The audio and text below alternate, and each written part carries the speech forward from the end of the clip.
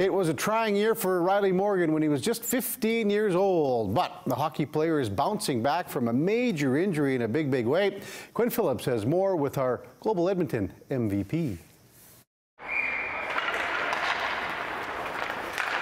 Riley Morgan was a standout in Bantam AAA, scoring 63 points in just 35 games. It got him drafted by the Everett Silvertips of the WHL, but the following year in minor midget was one to forget. Early October, I woke up in the morning after a game and my back was just killing me.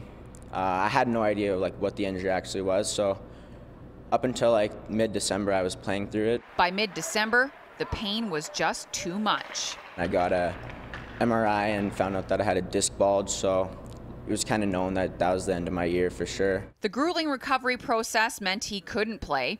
He was only cleared to train in August. So when Morgan went to St. Albert's Midget AAA training camp, it wasn't easy. Definitely just wasn't myself, right?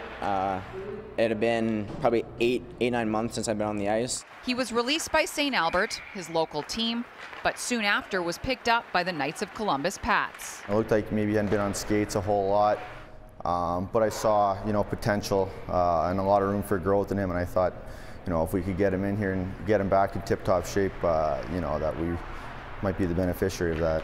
The Pats coaching staff has helped get him back in his stride. He has 28 points in 30 games, second in scoring for the Pats. Definitely I'm getting back to where I should be. He's an elite hockey player, but more importantly, he's a better guy, and he's a better guy in the room. And good people help other players around them be great. And that's the best thing about Riley, is that he's got a good attitude every day. Riley Morgan is our Global Edmonton MVP, presented by Elite Promotional Marketing.